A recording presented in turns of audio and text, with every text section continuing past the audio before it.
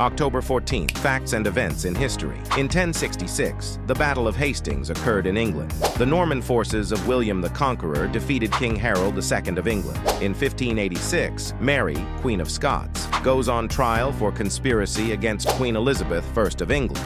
In 1808, the Republic of Ragusa is annexed by France. In 1890, President of United States Dwight D. Eisenhower was born.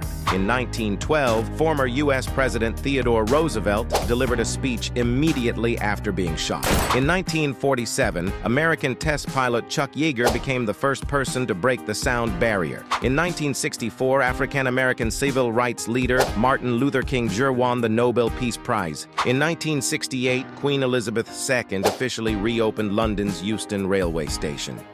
Subscribe Odd History for more facts and events.